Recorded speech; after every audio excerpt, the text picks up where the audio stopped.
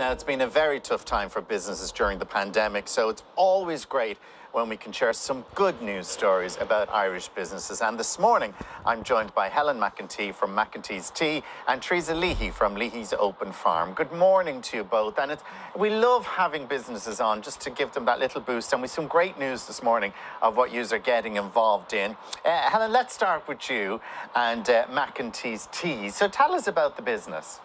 Well, the business was started 3 years ago.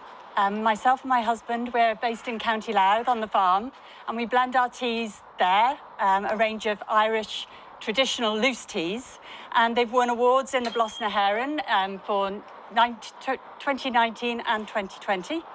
And we've also won Great Taste Awards, and we're delighted to have this opportunity for the 3 Irish loose teas to be on sale in all 145 stores in Aldi, starting on the 6th of June for 2 weeks. It's a tremendous opportunity. And we've done this before with Aldi because it's a great opportunity for Irish businesses to get their brand out there. Come here, tell me, did your husband leave a secure, as they say, a good job in the bank to do this? Well, he did, but it was a long-standing passion of his. Well, we're both very keen tea drinkers, and with a name like McEntee, sure, we thought we had to give it a go. We had to follow the dream. Now, anybody who knows me knows I love my tea. I love a cup of tea.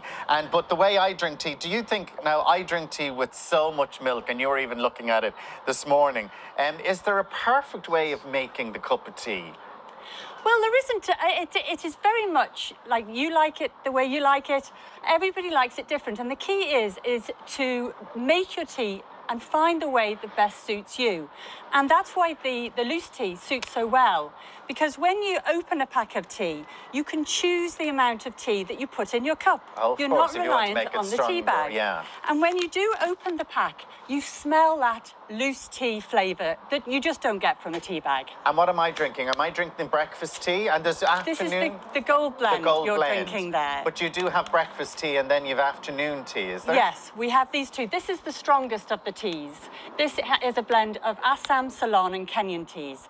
And really this is the strongest, I would say, of the 3 blends. And what's the difference? Is there a slight difference, taste-wise? Yes, there is a very subtle difference. All 3 of them have Assam, which is traditional with Irish teas.